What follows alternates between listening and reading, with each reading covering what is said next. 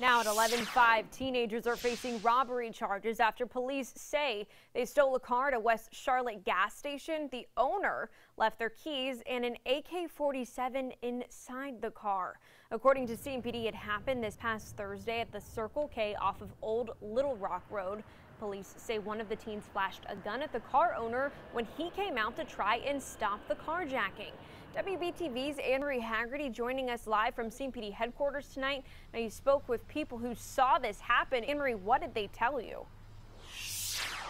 I did, Chandler. They said they saw a group of 5 teenagers at that gas station just standing around near a Chevy Impala, and they were getting ready for their morning. As usual, business was getting ready to start until one man says he saw something unusual and heard this. Bow, bow, bow. I looks, I see a guy chasing a vehicle. I really didn't know what was going on.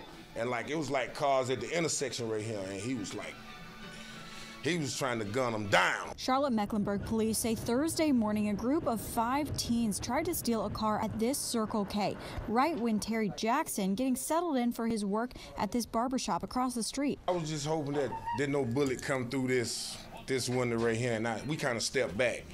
And as we seen everything, because they had locked the bank down and everything. The scare for Jackson similar to what other people felt in businesses close by. You're in here doing laundry and then shots fired. That's scary. Yeah, because bullets don't have any eyes. Bullets have no names. They go wherever they go.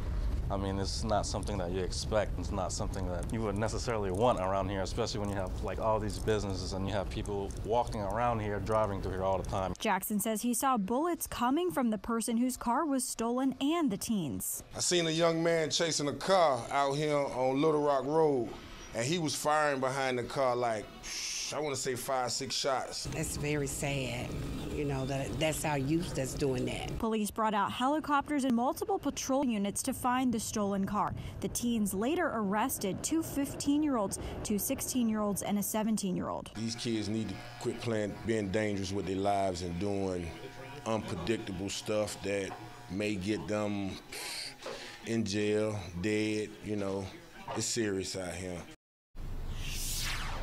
So there have been arrests in this case, and as far as charges, there's an update in that the 16-year-olds and 17-year-olds are being charged as juveniles, and that's because of a new piece of legislation called Raise the Age that just went into effect in late 2019.